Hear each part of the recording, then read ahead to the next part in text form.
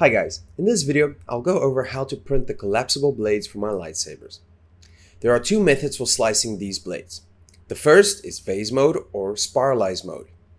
This is when your printer lays down a continuous line or wall, spiraling upwards without stopping or starting new layers. The second method is a more familiar slicing pattern, where your printer lays down layer upon layer. I'll go over how to slice and print each of these methods, but first I'll take a look at the pros and cons of each method to help you decide which is better for you. Before we start, if you would like to print any of my lightsabers, I'll leave a link in the description where you can find all my models. Alright, to start off, let's talk about filament. The only filament I can recommend for printing these blades is PETG. PETG is shock resistant and somewhat flexible, which makes it ideal for printing collapsible blades. The first method we're going to look at is my preferred way of printing these blades, which is vase mode or spiralized mode. I find that blades printed in vase mode are stronger and far less likely to break. Printing this way means there are no horizontal layer lines where snaps can occur under stress. There are also no unwanted seam lines where the nozzle started each new layer. This method does, however, have its drawbacks. For one, the tip of the blade will always be flat, as you need to print this part of the blade upside down in order to close it with the bottom layer. Slicing the blade in vase mode will always leave the top open, so to close the tip of the blade, you'll need to print it upside down and add a few bottom layers. The second drawback of this method is that you'll need a 0.8mm nozzle. The thickness of the blade wall is extremely important. All of my blades are designed with a wall thickness of 0.9mm. So to achieve this in vase mode, you'll need to print with a 0.8mm nozzle. This brings me to the second method for printing these blades. I'll just call this normal mode. For this method, you don't need a large nozzle size. You can just print this with a standard 0.4mm nozzle that most people use as default.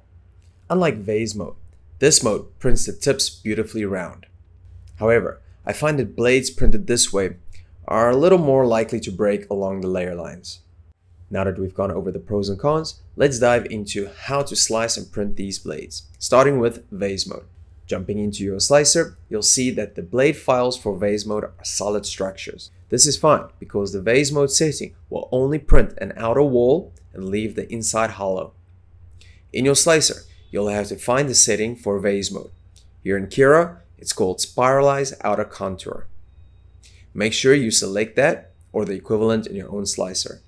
Next, make sure that your nozzle size is set to 0.8mm and that you've selected the right filament type.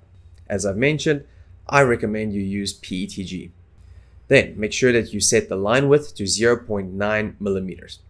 Again, don't try to print a 0.9mm wall with a nozzle smaller than 0.8mm. You won't get consistent results. Make sure you set the bottom and the top layers to 0. Next, set the printing temperature of your nozzle to the maximum recommended by your filament. And set the speed between 20 and 50 millimeters per second.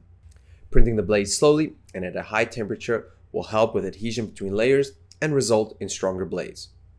I also set my fan to 20%. You don't want to cool the layers too quickly. Finally, add a brim to keep the blade stable while printing. For the tip of the blade, print it upside down and add 2 to 5 bottom layers. Okay, moving on to the second method for printing these blades.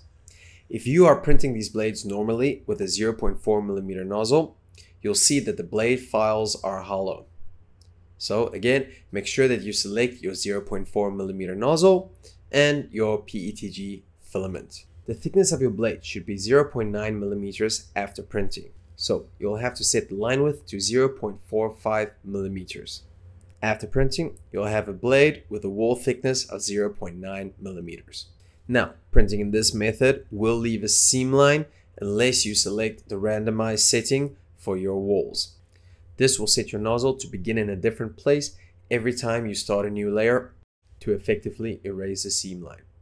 Next, set the printing temperature to the maximum recommended by your filament and set your speed to 20 to 15 millimeters per second. Again, printing the blade slowly at a high temperature will help with adhesion between the layers and result in stronger blades. I also set my fan to 20%. Again, you don't want to cool these layers too quickly. Finally, Add a brim to keep the blade stable while printing. That's it for this tutorial. If you found this helpful, please give it a like. If you'd like to stay updated for my future projects, please consider subscribing. Until next time, see ya.